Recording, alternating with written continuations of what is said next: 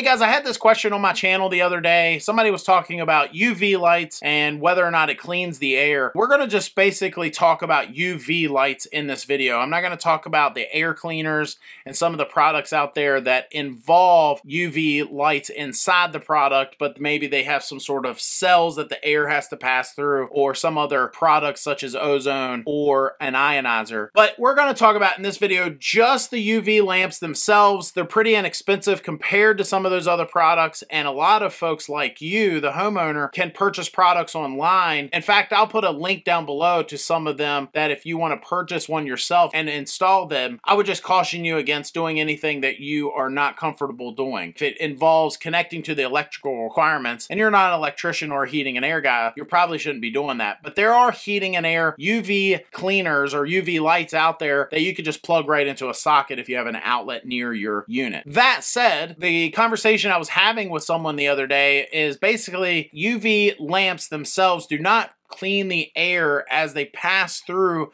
the evaporator coil, depending on where you have that light installed. And so they were making the comment that, yeah, air passes through there too quickly, and a lot of people are lying to their consumers and saying, oh, it cleans the air when it really doesn't, and so on. And that is true, that they have proven that it doesn't actually clean the air as it goes through. But what I would argue against that, if you do install UV light in your air handler or furnace, that it will inhibit things like mold and microbes and all kinds of other harmful things that can grow on your evaporator coil or in your evaporator coil drain pan. And again, depending on where you mount that light, you can inhibit those things. Yes, you're not cleaning the air, but if that UV light weren't there and air was passing through there and picking up some of those harmful things and blowing back into your home, obviously that's not good either. I would dare argue that a UV lamp inside of an indoor unit, whether it be an air handler or furnace, is, in my opinion, one of the basic minimums. I think there are all kinds of great products out there that can clean the air,